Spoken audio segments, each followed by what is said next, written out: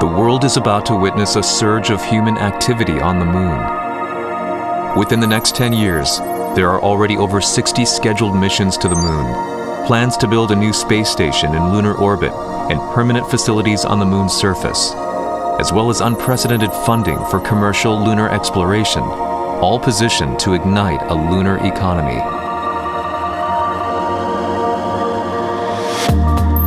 The European Space Agency, Canada, and Australia have announced record lunar exploration budgets, with each keen on industry collaboration. NASA in the United States has already set aside around $10 billion for commercial lunar services, and China aims to complete basic infrastructure for a $10 trillion Earth-Moon economic zone. Permanent human presence could generate economic activity, opening the moon up for business. Commercial contractors could compete for government bids worth tens of billions of dollars to build lunar infrastructure.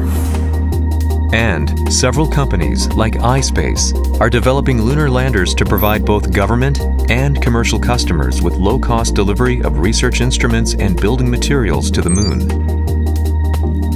ispace plans to carry out frequent missions to bring small payloads to the moon to support the gradual development of large-scale lunar infrastructure over the next decade. But ispace offers more than just transportation. We aim to mobilize the private sector. ispace intends to perform as an orchestrator of the lunar ecosystem.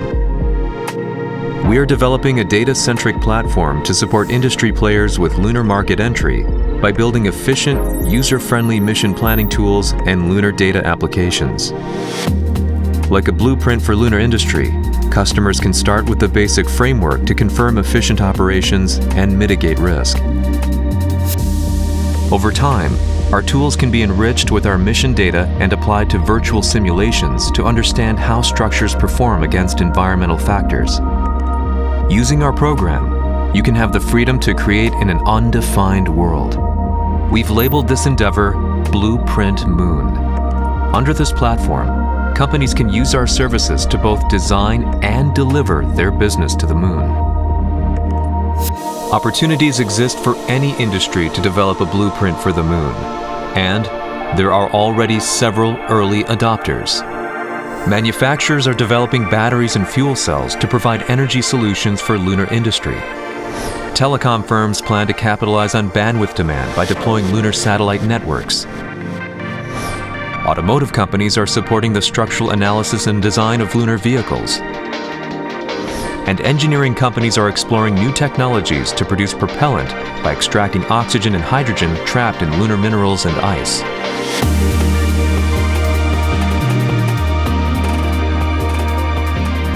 Humans have always expanded their domain. Harnessing the spirit that moved us across the globe, we enter a new age of exploration. Now is the time to make your blueprint for the moon.